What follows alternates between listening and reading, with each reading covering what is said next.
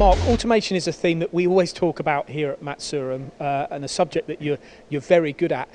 Two machines that we've got behind you here are really of that ilk as well, aren't they? Can you explain what they are?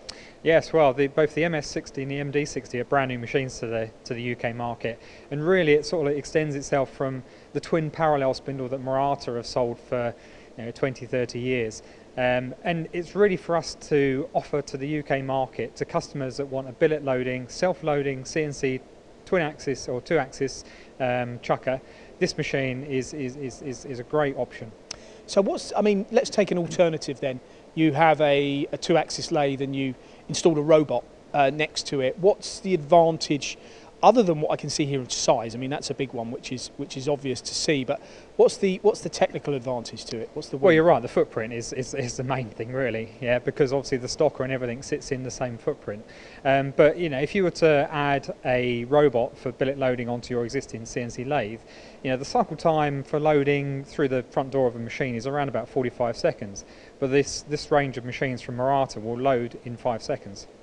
Gee whiz. So that's a massive reduction in that load and unload time. It is, yes. You only then have to start thinking about the volumes, and you multiply that by the volumes. You've got massive potential savings there. Yes, so we have a stocker which can stock a stack of parts which is 140 diameter with a maximum height of 400 diameter, 400 high.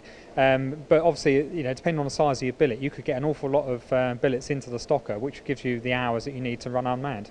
Now, as Matsuura do with a lot of their machines, these have just turned up here. They're now available from stock. Yep. So what we can actually see is what comes with it as well, which we've got the swarf conveyor and the stocker as well. Yes, so the stocker, the swarf conveyor, and obviously the machine is a very, very small, tidy package, which allows you to not take up too much of your footprint, but give you that automation that you need. What's the cost of one of these, Mark?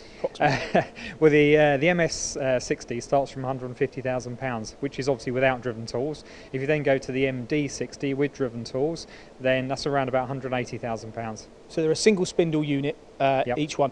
What about if you wanted to turn that part over as well to do the two ops? Is that possible? Yep, so it's possible to have a turnover station in the machine. Obviously your work holding needs to be a compromise for that. But also if you wanted to add both of these machines together, then you could do as well and link the robots. Muratec as a brand, you've been supplying them for some time. If you had a few words to say about what they're good at, what would they be? Well, we have some very, very long-standing customers, I should say, with Muratas.